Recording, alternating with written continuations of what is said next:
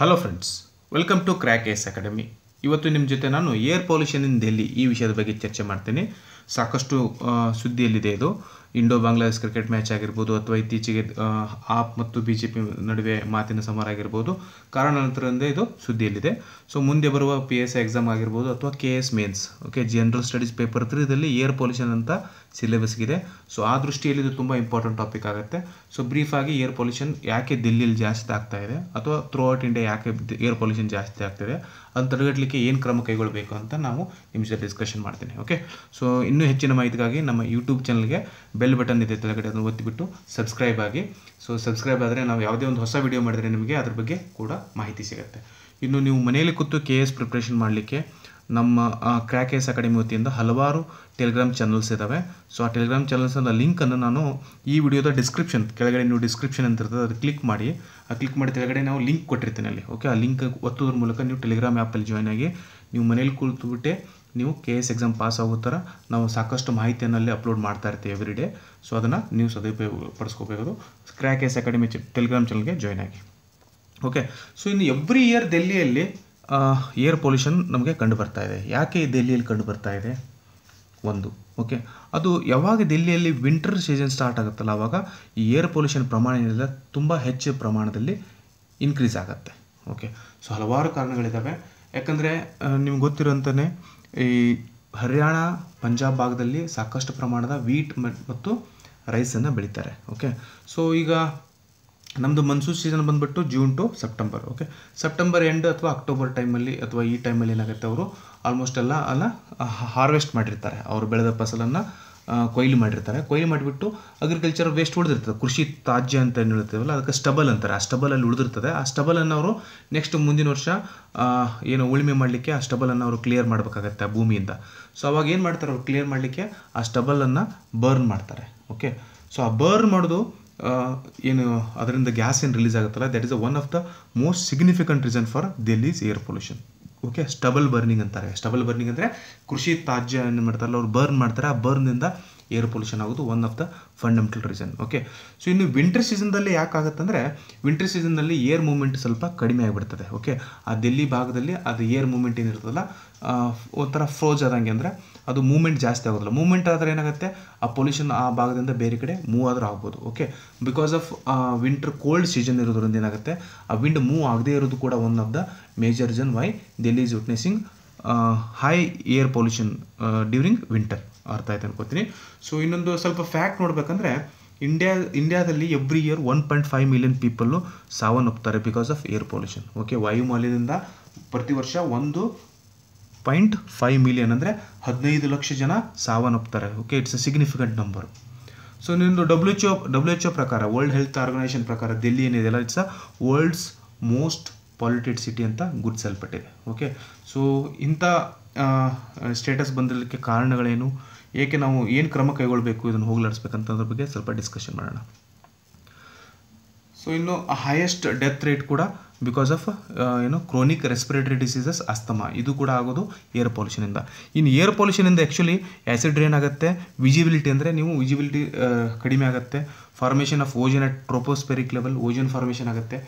Ozone at stratosphere ಏನಿದೆಲ್ಲ, it's a good for human being and good for environment. But ozone at tropospheric level ಇದೆ, that's not at all good for environment ಆಗಿರ್ಬೋದು, human beings ಆಗಿರ್ಬೋದು. Okay, ಅರ್ಥ ಮಾಡ್ಕೊಳ್ಳಿ ನೀವು. Ozone at tropospheric level ಇದೆ, it's a ಬ್ಯಾಡ್.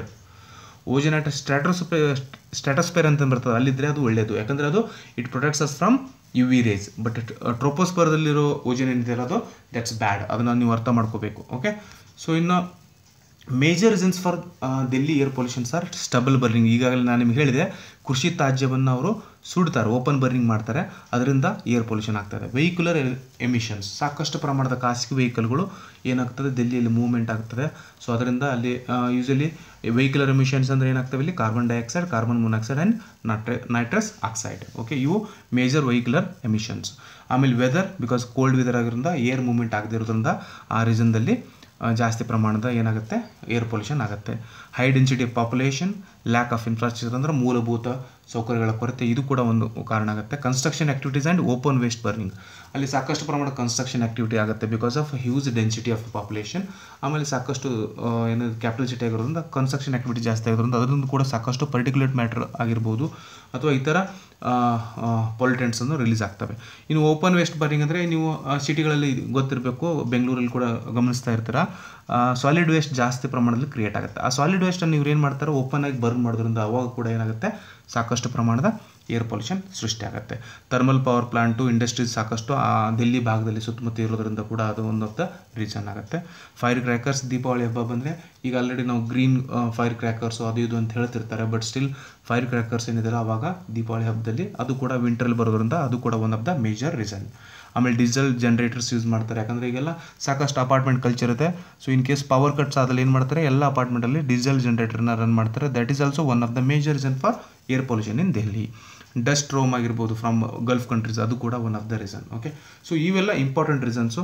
ಇವು ಹೋಗಲಾಡಿಸ್ಲಿಕ್ಕೆ ನಾವು ಸಾಕಷ್ಟು ಕ್ರಮ ಕೈಗೊಳ್ಳಬೇಕಾಗುತ್ತೆ. ಇನ್ನು ಏನೇನು ಆಗುತ್ತೆ ಅಂದರೆ ಜನರ ಆರೋಗ್ಯದಲ್ಲಿ ಸಾಕಷ್ಟು ಪ್ರಮಾಣದ ಜನರ ಆರೋಗ್ಯ ಮೇಲೆ ಸಾಕಷ್ಟು ಪ್ರಮಾಣದ ದುಷ್ಪರಿಣಾಮ ಬೀರುತ್ತದೆ ಇದು, ಹೌದಲ್ವಾ? ಫಾರ್ ಎಕ್ಸಾಂಪಲ್ ನಿಮಗೆ ತ್ವಚೆಯ ಅಲರ್ಜಿ ಆಗಿರ್ಬೋದು, ಅಂದರೆ ಸ್ಕಿನ್ ಅಲರ್ಜಿ ಆಗಿರ್ಬೋದು, ಉಸಿರಾಟದ ಸಮಸ್ಯೆ ಆಗಿರ್ಬೋದು, ರೆಸ್ಪಿರೇಟರಿ ಪ್ರಾಬ್ಲಮ್ಸ್ ಆಗಿರ್ಬೋದು, ಕಣ್ಣಿನ ಉರಿ, okay, so I infection, I allergy, lung infections, okay, ಇವೆಲ್ಲ ಕಾಫ್ ಆಗಿರ್ಬೋದು, ನ್ಯೂಮೋನಿಯಾ ಆಗಿರ್ಬೋದು, ಇವೆಲ್ಲ ಅದ್ರ ಜೊತೆಗೇ ಹಾರ್ಟ್ ರಿಲೇಟೆಡ್ ಡಿಸೀಸಸ್ ಕೂಡ ಬರ್ತವೆ. ಆಮೇಲೆ ಕ್ಯಾನ್ಸರ್ ಕೂಡ ಬರ್ತದೆ. ದೀಸ್ ಆರ್ ದ ಫ್ಯೂ ಇಲ್ effects of a air pollution on human health. ಸಾಕಷ್ಟು ಪ್ರಮಾಣದಲ್ಲಿ ಏನಾಗುತ್ತೆ, ಎಫೆಕ್ಟ್ ಅಸ್ತಮಾ ಆಗುತ್ತೆ, ಲ್ಯೂಕಮಿಯಾ ಆಗುತ್ತೆ. ಲ್ಯೂಕಮಿಯಾ is A kind of cancer. Okay, ಆಮೇಲೆ ಸಾಕಷ್ಟು ಪ್ರಮಾಣದ ಚಿಲ್ಡ್ರನ್ ಮೇಲೆ ಸಾಕಷ್ಟು ದುಷ್ಪರಿಣಾಮ ಆಗುತ್ತೆ. ಯಾಕೆಂದರೆ ಅವರು ಸ್ಪೀಡ್ ಅಂದರೆ ಅಥವಾ ಅವರು ನಮ್ಗಿಂತ ಫಾಸ್ಟಾಗಿ, ಅಂದರೆ ಅಡಲ್ಟ್ ಜನಕ್ಕಿಂತ ಏನಾಗುತ್ತೆ ಫಾಸ್ಟಾಗಿ ಬ್ರೀತ್ ಮಾಡೋದ್ರಿಂದ ಏನಾಗುತ್ತೆ, ಅವ್ರಿಗೆ ಸಾಕಷ್ಟು ಇನ್ನೂ ಹೆಚ್ಚಿನ ಪ್ರಮಾಣದ ಎಫೆಕ್ಟ್ ಆಗುತ್ತೆ. ಚಿಲ್ಡ್ರನ್ ಮೇಲ್ಗಡೆ ಎಫೆಕ್ಟ್ ಆಗೋದು ಏನೇನು ದುಷ್ಪರಿಣಾಮ ಆಗುತ್ತೆ, ಒಂದು I infection, lung infection, skin allergy, heart related issues ಆಗ್ತವೆ.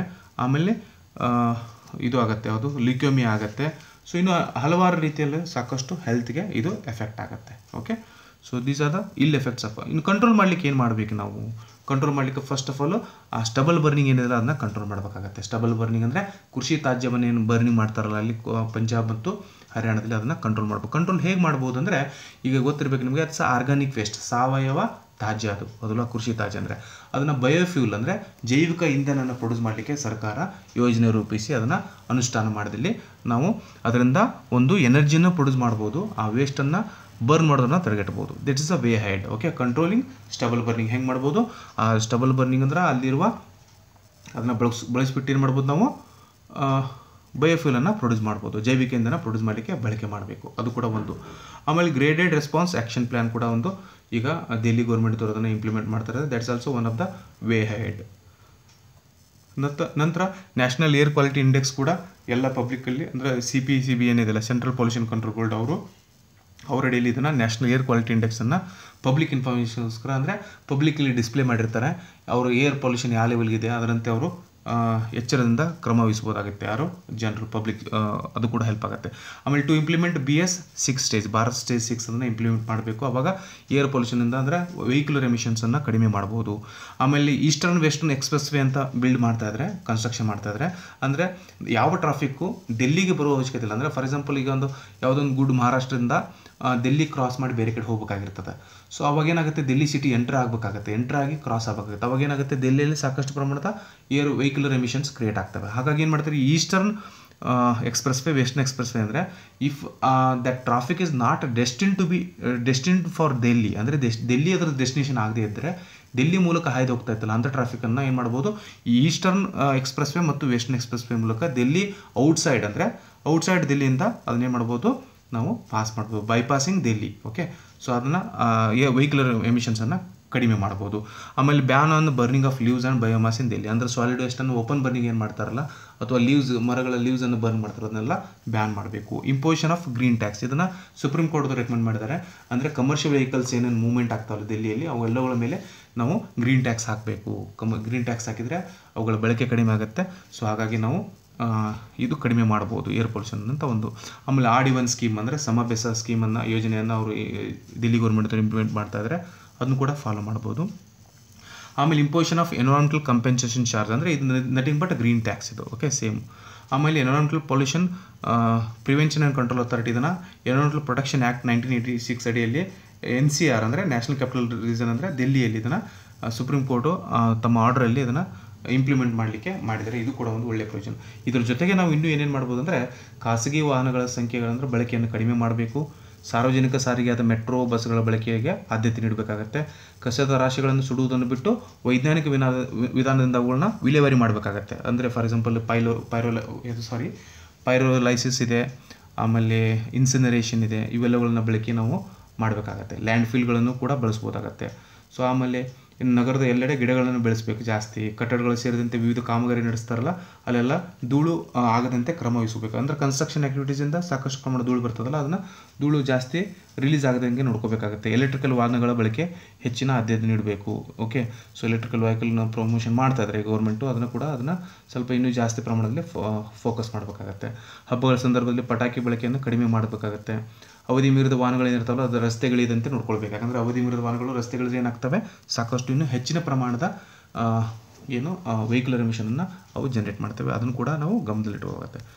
ಸೊ ಇವೆಲ್ಲ ಮಾಡೋದ್ರಿಂದ ನಾವು ದಿಲ್ಲಿ ಏರ್ ಪೊಲ್ಯೂಷನ್ ಆಗಿರ್ಬೋದು ಅಥವಾ ಇನ್ ಜನರಲ್ ಬೇರೆ ಕಡೆ ಏನು ಏರ್ ಪೊಲ್ಯೂಷನ್ ಆಗ್ತದಲ್ಲ ಥ್ರೂ ಔಟ್ ಇಂಡಿಯಾ ಅದನ್ನು ಕಡಿಮೆ ಮಾಡ್ಬೋದು. ಯಾಕಂದರೆ ಅದರಿಂದ ಸಾಕಷ್ಟು ಹೆಲ್ತ್ ಮೇಲೆ ದುಷ್ಪರಿಣಾಮ ಇದೆ. ಅದನ್ನು ಯಾವ ದುಷ್ಪರಿಣಾಮ ಅಂತ ನಾನು ಡಿಸ್ಪ್ಲೇನ್ ಮಾಡಿದೆ ಆಲ್ರೆಡಿ. ಸೊ ಇನ್ನೂ ಹೆಚ್ಚಿನ ಮಾಹಿತಿಗಾಗಿ ನಮ್ಮ ಯೂಟ್ಯೂಬ್ ಚಾನಲ್ಗೆ ಸಬ್ಸ್ಕ್ರೈಬ್ ಆಗಿ. ಸಬ್ಸ್ಕ್ರೈಬ್ ಅಂದರೆ ನೀವು ಯೂಟ್ಯೂಬ್ ವಿಡಿಯೋ ಕೆಳಗಡೆ ಬೆಲ್ ಬಟನ್ ಇರುತ್ತೆ, ಆ ಬೆಲ್ ಬಟನ್ನ ಒತ್ತೋದ್ರ ಮೂಲಕ ಸಬ್ಸ್ಕ್ರೈಬ್ ಆಗ್ಬೋದು. ಇನ್ನು KS ಮತ್ತು ಇತರೆ ಕಾಂಪಿಟೇಟಿವ್ ಎಕ್ಸಾಮ್ಸ್ಗೆ ಪ್ರಿಪೇರ್ ಆಗಲಿಕ್ಕೆ ಸಾಕಷ್ಟು ಪ್ರಮಾಣದ ಉತ್ತಮ ಗುಣಮಟ್ಟದ ಆಲ್ರೆಡಿ 10,000 ಮೆಂಬರ್ಸ್ ಕ್ರಾಸ್ ಆಗಿ ಹೋಗಿದ್ದಾರೆ ನಮ್ಮ ಟೆಲಿಗ್ರಾಮ್ ಚಾನಲ್ಗೆ. ಸೊ ನೀವು ಅದನ್ನ ಟೆಲಿಗ್ರಾಮ್ ಚಾನಲ್ಗೆ ಜಾಯ್ನ್ ಆಗ್ಬೋದು. ಇದರ ವಿಡಿಯೋ ಲಿಂಕನ್ನು ಟೆಲಿಗ್ರಾಮ್ ಚಾನಲ್ ಜಾಯ್ನ್ ಆಗೋ ಲಿಂಕನ್ನು ನನ್ನ ಈ ವಿಡಿಯೋದ ಡಿಸ್ಕ್ರಿಪ್ಷನ್ದಲ್ಲಿ ಬಿಟ್ಟಿರ್ತೀನಿ. ಓಕೆ, ಸೊ ಇನ್ನು ನಿಮ್ಮ ಫ್ರೆಂಡ್ಸ್ ಜೊತೆ ಶೇರ್ ಮಾಡಿ ನಮ್ಮ ಈ ಚಾನಲ್ಗೆ ಸಬ್ಸ್ಕ್ರೈಬರ್ ಹೆಚ್ಚು ಆಗುವಂತೆ ನೋಡ್ಕೊಳ್ಳಿ. ಥ್ಯಾಂಕ್ ಯು, ಧನ್ಯವಾದ.